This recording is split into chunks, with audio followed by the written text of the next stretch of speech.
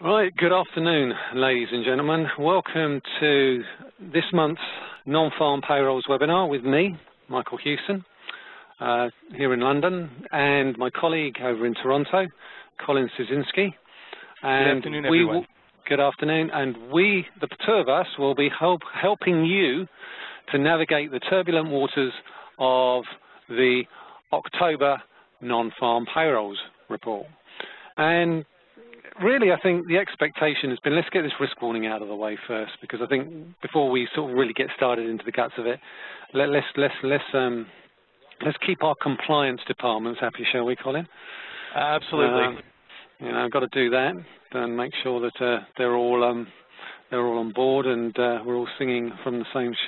All right, I'm being asked, are you going to tell us when to start buying and selling? Short answer to that is no, because we are not allowed to give financial advice. So if you're looking for when to start buying and when to start selling, I'm afraid this is the wrong place to be. We are not allowed by regulation to give trade recommendations. It's beyond our regulatory remit. So I'm sorry about that. We can sort of talk about general direction. We can talk about support and resistance levels.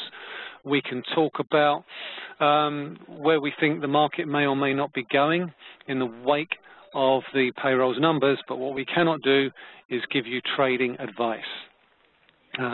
We can educate you, but we cannot tell you buy here, sell here, stop loss here, take profit here. It's beyond our purview. So sorry about that.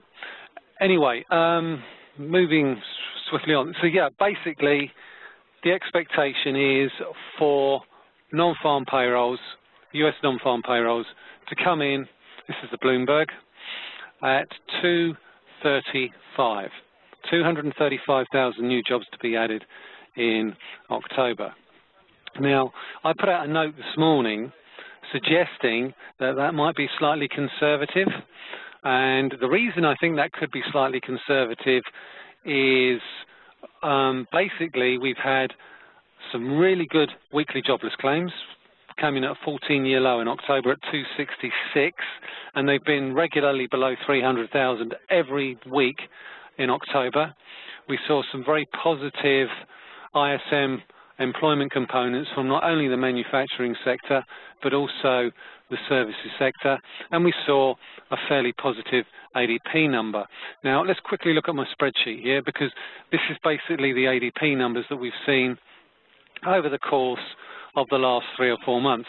Now, one thing that did strike me on Wednesday's ADP numbers, we had a very sharp downward revision to the August number from 202,000 to 162. So that sort of brings it more in line with the non-farms, which was at 180 for August. And originally, you know, that was very much an outperformer, and we've come back into line to that. 248 September, fairly positive. If we look at where it was a year ago, it was around about 164, I believe. Yeah, 164. So the slowdown happened a little bit later. So going into the end of the year, this year looks like it could probably be the best jobs growth in the US for quite some time. I think it's in about 13, 14 years, isn't it, Colin? I think I was reading somewhere. It's certainly a very, very positive year for jobs. So absolutely, it's been very, very strong in the United States. We're seeing consistently plus 200,000 prints, and yes, we had the one in August, but other than that, it's been very, very solidly above 200 for almost 6 months now. So that's really, really positive for the U.S. and great momentum for their economy. Apart from the August one, which came in at 180, but pretty much January was 144. Summertime, I mean. Yeah, sometimes you get a bit of a slowdown, and that's certainly been reflected. So I'm expecting 275. Now I could end up with egg all over my face with respect to that, but that's basically what I said on Bloomberg TV this morning. 275 is what I'm expecting on non-farms. Should be fairly positive. The big question is, what does that mean for the US dollar? Are the markets, is that already priced in? What's your view, Colin? First of all, I just wanted to mention my expectation was slightly more, pretty close to yours, a little more conservative. I factor in the revision. I figured in a 10,000 upward revision to last month, particularly bouncing back from October and 240. So that would be combined around 250. So I'm a little bit above the street as well. So I do think we'll see a positive report. My thinking is the street's probably priced in something in between 200 and 250. I think really you'd have to see probably above, say, 260 to really, for people to really think it's a positive surprise, and below 200 for a real negative surprise. Okay. Does that sound reasonable to you? It sounds reasonable to me. I mean, the thing with these payroll numbers is you have to basically factor in a variance, and the window is 180 to 300. So yeah. For me, what's most important is the average hourly earnings number down here. If this starts to edge higher, then the potential for a Fed rate hike, easy for me to say, obviously comes in quite substantially, and that would be dollar positive. The thing we've seen at the moment, and I think the thing that worries me a little bit about the US economy, is the fact that participation rate is still at 35-year lows, and that's at 62.7. So what we're seeing is the unemployment rate coming down at the same time as the participation rate, which makes me doubt the resilience of the US recovery. And the biggest thing is these new jobs, they're fairly low-paid jobs. So even though we're seeing fairly positive jobs growth, it's probably at the lower end of the wage scale, which means that, which will explain why retail sales continues to underperform, and that's coming out next week. So certainly worth keeping an eye on the actual numbers themselves, but anything between, I would suggest, 225 and 255 or 265 is probably going to be fairly neutral. Anything above 275 is going to be dollar positive. Anything below 200 will be dollar negative. So let's pull this out of the way and let's look at some of the charts, because I'm guessing, ladies and gents, you want to see where the key levels are on the various indexes. What I wanted to start with, if you don't mind, Colin, is the small cap. Certainly, it's a great place to start. Because the small cap is looking very, very overbought. Let's just get rid of that because that's broken now. For me, the key level remains the September highs, just above 1180. Now, we've seen a very aggressive bounce back in US markets since the lows in October. The S&P is up nearly 12%, as is the Dow Jones. So the question I'm asking is how much of this recovery is priced in? The Fed was quite hawkish last week, which surprised me somewhat. And that really suggests, that there is concerns, and you mentioned it earlier, about the strength of the dollar and how that will filter through into S&P 500 company earnings over the course of the next few months. But for now, if we look at the S&P, we can see, well, I mean, look at that. I mean, that's just absolutely incredible when you look at that. So at the moment, I think the next, if it's a bad number, or if it's a stock negative number, then obviously the support level is going to be 2020. Would you go along with that? Yes, that sounds perfectly reasonable. That breakout point, it certainly you'd expect for it to come in as new resistance, and if that got broken, your next support would be at 2,000, the round number, and you've got that little candle earlier in the week that bounced right off of it, that one there. Yeah. So that's 2,000. That's looking about right, but that's getting pretty overbought on the stochastics too, even though it hasn't rolled down yet.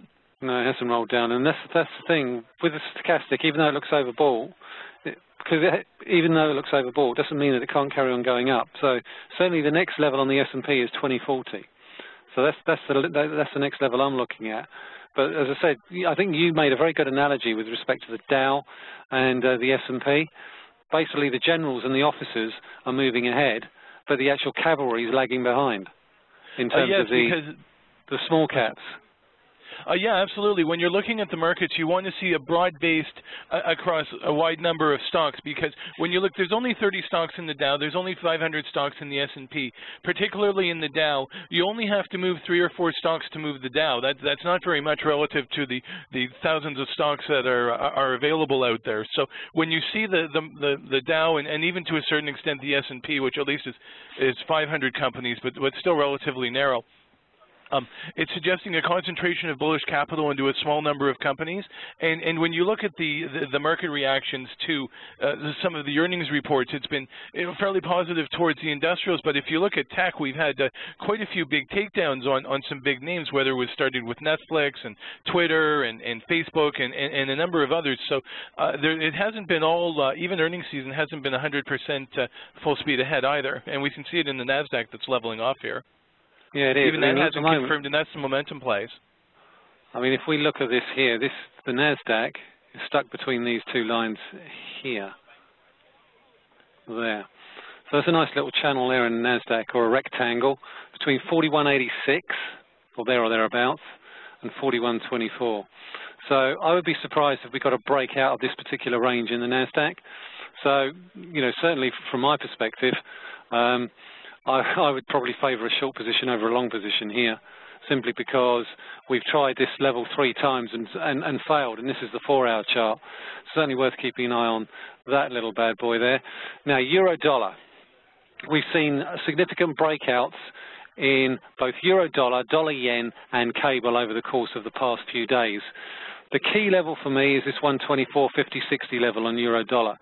We've broken below it, and we've broken below it quite substantially. If we close below it on the week, it really does open up the lows that we saw in 2012 at 120.40. So where we close this week, ladies and gentlemen, is going to be, I think, very, very key in where we go to next. Now, according to CFTC stats, net short positions in euro-dollar at the same level they were in mid-2012 when we saw the rally off 120.40.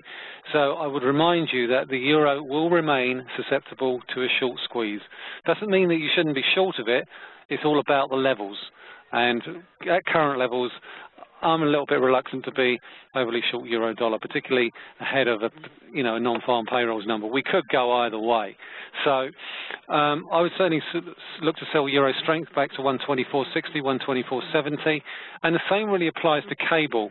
We broke a double bottom here at 158.75. Any pullback towards 158.75 is probably going to find a little bit of selling interest. And the potential is that we could go to 157.20. Certainly the break of the support level would appear to suggest that stronger dollar still appears to be the way to go, but it's really a question of entry levels once again. So again, it really depends on the numbers and the direction. Dollar-yen, that's gone parabolic. I would steer well away from that at current levels. It's not really clear as to which way that's going at the moment. I think it's going to 120 over the long term, but certainly given the range that we saw yesterday when it traded 115.52, 114, it's probably a little bit too rich for my blood at the moment. Certainly at these levels. It's at the top end of its recent range. It doesn't mean that we can't go higher. The high was 52 yesterday. We're about 20 points away from that now, and we're 1 minute 46 seconds away from payrolls. Let's quickly look at dollar CAD for all our Canadian clients. This is a one-year chart, and we can see that the trend is definitely up on that. Certainly no evidence that we're not going to see Canada get weaker, and certainly I think the expectation is a net loss of 5,000 jobs. Is that right? Yes, and we had a huge increase in Canada last month of 74,000 jobs, so a retrenchment the following month after a big month is what usually happens. It's very common. The Street's looking at a loss of 5,000. I'm thinking a loss of 20, just in a normal retrenchment correction. So basically you're seeing, if that comes in worse than expected, you think dollar CAD go 115? It certainly could at this point, particularly if the U.S. dollar strengthens. Yeah. So what to get to 115, we need a positive payrolls, U.S. payrolls, and a negative Canada one. It'll be a double whammy. Yeah. In essence, and looking at dollar Canada and looking at this particular chart here, now that we've broken above this 50% retracement level from the highs in 2008, 2009, and the lows, the likelihood is over the course of the next few trading sessions, we could well get to 116.70. So, any pullbacks towards 112.35 are likely to probably be fairly well bid, I would suggest. Okay, I would think so. That's a pretty solid trend line coming in there. Yeah. Okay, we are several times. We are now 15 seconds away from the payrolls numbers. I am going to pull my Bloomy over so that you can see all the numbers. This is the number we're particularly interested in here.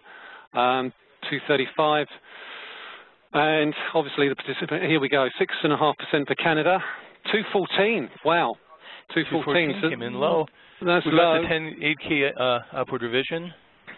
Yeah, 256, 34.5 weekly hours, is amazing. 2 points. Wow. So that's actually negative. That's dollar. I would say that's mildly dollar negative. We've got U.S. dollar index dropping pretty sharply here on the news, and dollar CAD has gone lower. It's under 114 now. And Gold the unemployment rate up. Yeah. Dollar. And euro dollar is jumping. Okay. So the unemployment rate's dropped to 5.8, but the participation rate has gone up to 62.8. So yeah, I mean, basically what I suspected happened has happened. We've had a bit of a rally, a bit of dollar weakness here, and really it's a question of now looking to see whether or not we get that push back into those resistance areas that I was talking about earlier with respect to euro dollar. So I would suggest that we could well get a move back to this congestion area here in euro dollar around about 124.60. It's hard to say. I mean, at the moment we've got fairly good support at yesterday's lows at 123.65. I wouldn't be overly surprised if the dollar struggles to go much higher over the course of the next few hours. Certainly the stock markets are treating it fairly positively. The S&P's up 3 or 4 points, 2,036. The Dow is higher. The FTSE, again, it's pushing back higher. Let's have a look at the DAX, because this is where the divergence really gets you. Look at this DAX chart here. We've broken these resistance levels all the way up, but look where the 200-day moving average is on the DAX. Look at the negative candle here. We've opened on the highs and we've pretty much gone down for most of the day. So again, overbought, struggling to get through the 200-day moving average. So for European stocks, there's certainly significant resistance on the upside. Again, here we've got it on the CAC 40, the France 40. A certain amount of resistance through the 50-day as well as the 200-day. Negative candles. Euro 50. Jump in anytime you want, Colin, if you want to jump in. Again, it's similar here on the Euro 50. Certainly significant amount of resistance up above near 50 and the 200-day moving averages. So I think when you're looking at the various equity markets, you're looking at the DAX, you're looking at the CAC 40, you're looking at the Euro 50, you have to basically put your European hat on and set it aside from your US hat. But I would suggest that it's probably going to struggle. US equity markets are probably going to struggle to get much above 2040 on the S&P and 17,000 and the previous highs. I think the previous highs on the Dow. Yeah, I'm looking here at the Dow right now and on the 1-minute chart, and I'm seeing it got up just below the 17,600, and it's actually started to slip back already. It's back under. It's down to 17,575. So we did get a bit of a spike right on the news, and now it's starting to drift back. I suspect what's happened is that the U.S. markets have probably already had priced in any number between 2 and 250, which is what we got. Yeah. And even if you took out the small upward revision of 8,000, you'd be at 222, which is not that far off from the survey. So which was at 235. Yeah, so it was only a small miss, really, not huge. So I think we probably are seeing that this has already been reasonably priced into the market, and we're getting a bit of a pullback now as people start to recognize that. And similarly, I'm just looking at the U.S. dollar index. It had spiked up, and it's now kind of back to trading slightly below where it was when the news came out. And gold had a big jump up, and it's settling back now around 1150. It's still up from before the news. And U.S. dollar CAD on the minute chart is, sorry, just pulling it over, is well down from where the news was. It's still below the 114, so we're definitely seeing certainly the Canadian dollar looks like a big winner this morning on the Canadian job surprise, which was really big. Most people, including me, thought it was going to go the other way. So that's some good news for Canada today. Probably see the TSX move up as well, as long as oil steadies. So you could see a good move up in Canadian stocks too. Yeah, and I think actually looking at that chart, dollar CAD probably looks like a bit of a sell with the stop loss above the highs 2 days ago, because that looks like as if it could form a bearish engulfing candle on the dailies. Agreed. And if it takes out the lows that we saw on Tuesday, then I certainly think there's potential for a sharp move lower. on this particular one. And if you look at the daily chart, it is starting to get a little bit overbought. That's not to say that we might not get squeezed all the way back to 114, but a weaker dollar number and a fairly positive Canada number should actually shake out a few dollar longs on the dollar CAD.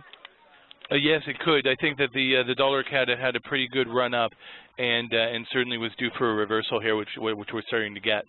Well, let's look at the sentiment indicator on that, Colin. And our top clients, 66%, are actually long dollar CAD in terms of position value, and that's up 19% on yesterday, which suggests that the cash value of dollar CAD, they were expecting a positive dollar number and a negative Canada number. They haven't got that, and that could cause a little bit of an unwind in client sentiment in terms of the cash position. You know, yes, definitely, because this is quite a reversal here. You're getting quite a reversal. So, you know, you've got the cash value of long positions in terms of dollar CAD has actually gone up 20% over the past 24 hours, and this is real time. And you know, that suggests to me the market is slightly long.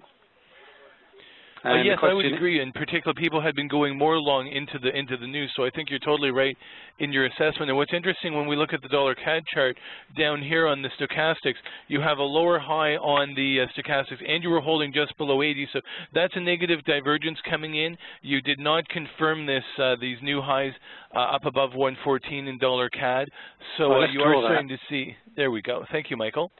We are starting to see it rolling over, and you're right. This looks like a pretty good bearish engulfing pattern here. And you've already taken out the 114 round number. You've taken out this little previous low here, so you could probably see this come back, I think, to back towards this Fibonacci level, which is 112.35. That's yeah. It's around about so you've got room for some good downside here on this one. Yeah. I'm looking at this level here. I mean, we've got a couple of shadows on those upper candles there, which suggests that there was a little bit of selling interest up there on the initial run up once we've broken above it. So I would suggest that we might see a little bit of buying interest on the downside around about 113.10. But overall, I think we could well see a drift lower over the course of the next few trading sessions, towards around about 112.35. A little bit of dollar weakness, and certainly we're seeing the position values now starting to unwind on the dollar CAD. Went from 67 to 63, so that appears to suggest that we might see that as well. Looking at euro dollar, let's try to go back below 124. Let's look at well, I think that says it all really. The position value, 1% long, 99% short. So that is certainly ripe, and this is our top client sentiment. So when we look at the client sentiment, and I usually like looking at this because these are our most profitable clients over the last 3-month period. Okay, so these clients have been our most profitable clients. They're all short euros. So that suggests to me that maybe they've got this one wrong, or maybe not wrong, but maybe they'll start taking some of that cash position back, and all the cash is pretty much sitting short euros, and that for me makes it very susceptible to a short squeeze back to 124.60, 124.70. I mean, we were looking at that earlier, so let's reinforce that by looking back at the chart that I drew earlier, and let's go and take it all the way out, so you can look at my rationale with respect to this. So we can see that we're very, very oversold rather, on the weekly stochastics. This is the original move higher from the Draghi lows and the do whatever it takes 120.40 lows to the highs earlier this year in May at 139.93. We've broken below 124.60, which is a 78.6 Fibonacci retracement level of the entire up move. Why 78.6? Because essentially it's a square root of 61.8, I think, or something like that. And this 124.60 level here. So what needs to happen for me, I think, is for the euro dollar needs to basically stay below these two levels here, or can squeeze all the way here on the weekly. Let's take it down to the daily so we can actually see it. Needs to get back through that low there and that high there to squeeze higher. So I think we could well get a move back to 124.60 60, as long as we don't go below yesterday's lows at 123.65. Is there anything else that you guys would like Colin and myself to look at and run our eyes over in terms of markets to cover? Otherwise, Colin, is there anything you want to look at in particular? Could you just bring up the Canada 60, please, Michael? Canada 60, I can indeed. Let's just close that down, and that's there. Let's take a moment and talk about that. So we've had a pretty steep sell-off here in the Canada 60. It has not come back as much as the U.S. indices. There is some room for catch-up. A lot of the reason that Canada's been down, it's been getting dragged by the big sell-off in the oil price and the big sell-off in gold, because the Canada's more heavily weighted in materials and energy. So today we've got the crude oil prices holding steady about $78.50, and gold is up $9 an ounce to $11.53. So we could see some interest in the miners, and energy may continue to rebound. Overall, the Canada jobs number was fairly positive. So I think here you've got some resistance in it around 850. If you clear that, you could take a run at the 200-day moving average, and that trend line Michael has marked in closer to 870. And if you look, it's in a channel 830 to 850 that also measures to 870. When we're traders and analysts, one thing we're always looking for is, where do you see a cluster of indicators coming together? And where you do, the stocks markets can tend to get drawn towards those kind of numbers. So I've just rattled off 3: a measured move, a moving average, an old trend line, and all pointing towards one. So if you break the 850, your level of confidence is fairly reasonable that you could see something like that, with your downside being a tad above 830, where you've been finding support recently. Okay, Colin, we've been asked about Canada yen, so what I'm going to do is I'm just going to call that up, and we can look at that. So bear with us, ladies and gentlemen. Oh, it always helps if I actually type it in correctly. Canada yen. There we go. Let's close that. Whoa. I mean, basically, you're looking at overall yen. I mean, to be quite honest, I mean, now that looks absolutely ridiculous. Let's look. Oh, look at this. This is interesting. This is very interesting. That's right at the top of a channel, big channel. So we've taken out the 2013 highs. Let's see if we can go back any further. All right. Okay. Do Fibonacci retracements. 61.8 of that is, wow, that's a choppy old currency, isn't it? 103.40. So let's just get rid of them, because we're way through them now. And let's do 78.6. Okay. Let's put an oscillator on it.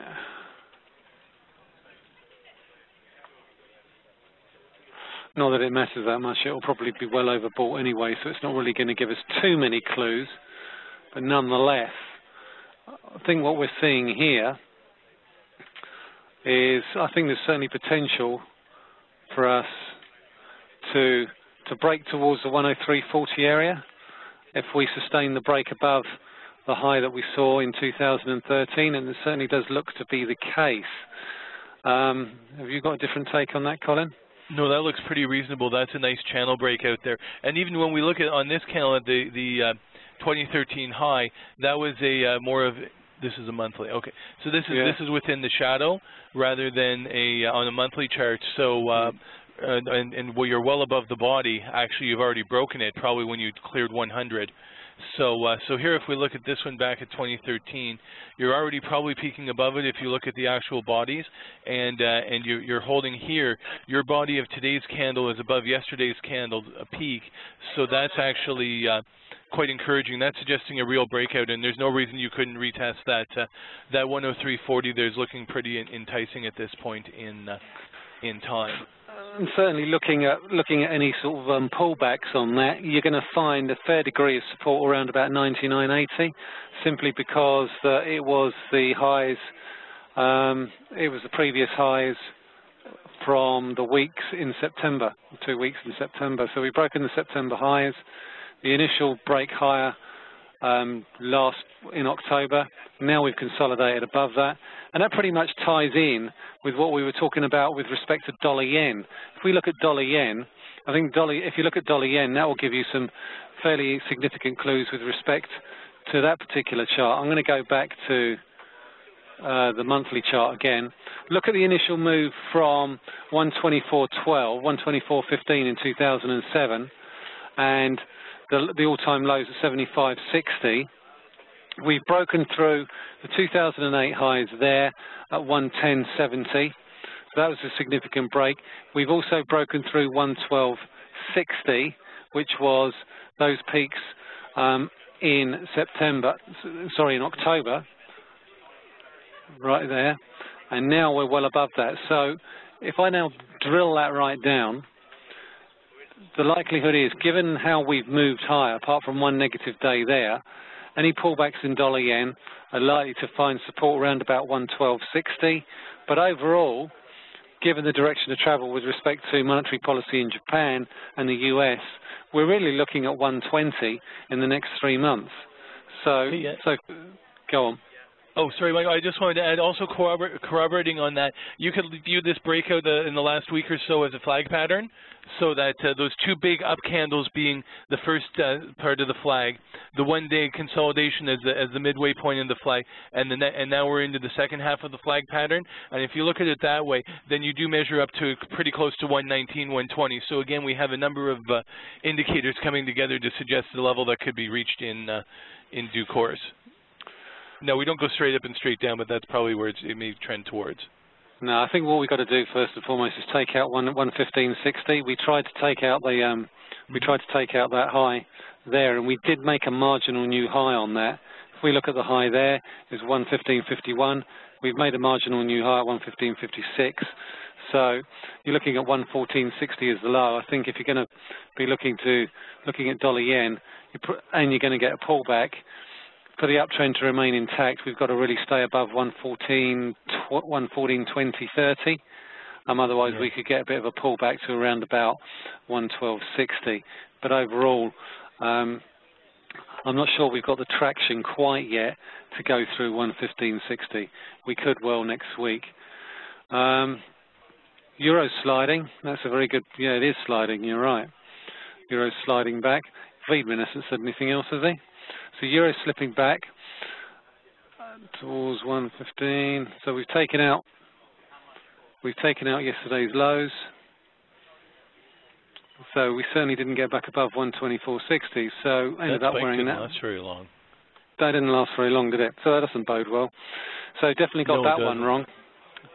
So yeah, certainly, if we get a rebound, then, I mean, overall, I still think it's going to 120. It's really how we get there, and I'm not comfortable selling it down here.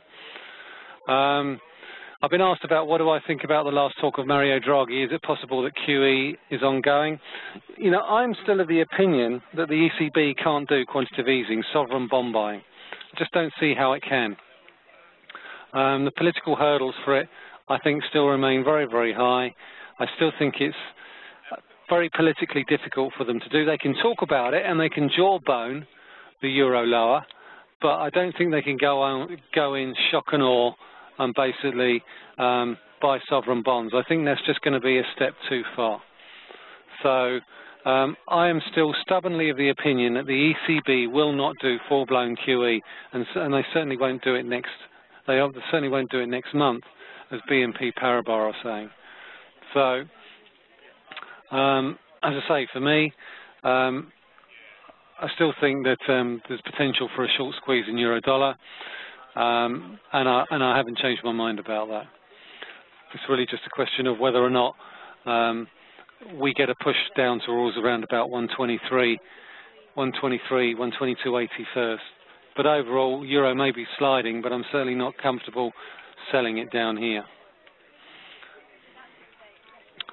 Anyone want to ask anything else before we wrap this up? Because it's now 10 to 2, and unless anyone's got anything else they want to add, Colin and I will wrap this up. Just quickly check to make sure that no one else has asked Anything? No. Any more questions? Being asked about Italy 40. Do you want the short answer or the long answer on that? The Italian market, I am not particularly optimistic about that. Again, it's similar to the other European markets. While it's below its long-term moving averages, it's going to be significant resistance below 20,000. I'm still looking to sell the rallies on that market. There's still an awful lot of what I would call